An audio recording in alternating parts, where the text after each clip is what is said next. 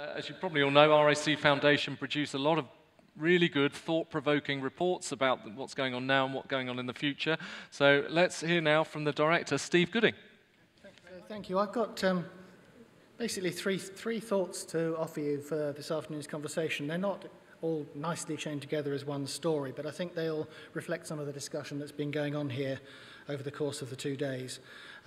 So one of them, starting really near term, is an observation I've had for quite a while now, both in my previous job and the current one, and that's that there's a lot of technical innovation going on in what I might call the management of traffic in the world of ITS. But I don't think that world has ever really managed to engage with the people who might buy these products.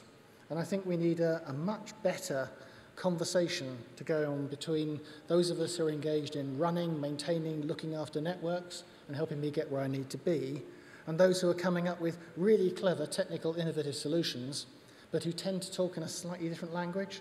So maybe a bit more translation between the two. Events like this are good, I think, for bringing both parties together. We need to broaden that out and get more people involved.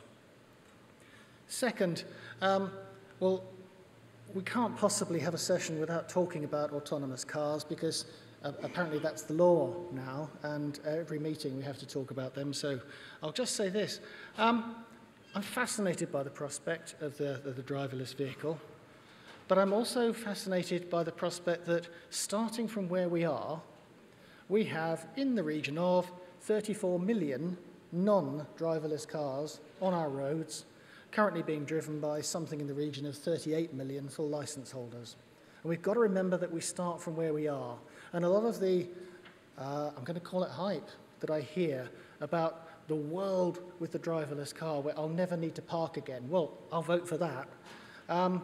But we're going to have to pass through some sort of transition. And I was reminded earlier on today by Evo out there that there's a very interesting bit of analysis done by Scott Levine at University College, looking at what would have to be true to achieve some of the traffic benefits that are claimed for autonomous cars. And one of the things that would have to be true is we'd all have to wear a neck brace because the vehicles would be accelerating and decelerating so quickly that the idea that you'd actually get any work done is quite laughable, but you might rick your neck in the process. So I think we've got to be a bit realistic about how we want these things to operate. And lastly, my third point follows on directly from the session just before lunch, because I agree the data revolution is key to achieving a lot of what we want to achieve. And what we've learned, I think, from that session and from everything else we know is there's an immense amount of data to be had. It's being generated by and held by multiple different organizations that don't tend to talk to each other. And whilst, and I can say this now, whilst like everyone else here, I'm sure, I was entranced by the Roads Minister's announcement yesterday on roads data, I would say it was a step, an infinitesimally small step in the right direction. And I continue to be a bit frustrated about where are the big steps going to be? When are we going to get to the point where we have a single, national, free, open georeferencing of the assets that we're talking about? Without that, I think we're going to be hampered forevermore. So I think more open data, more widely available, including to very valuable organizations like the RAC Foundation. Thank you. Thanks, Steve.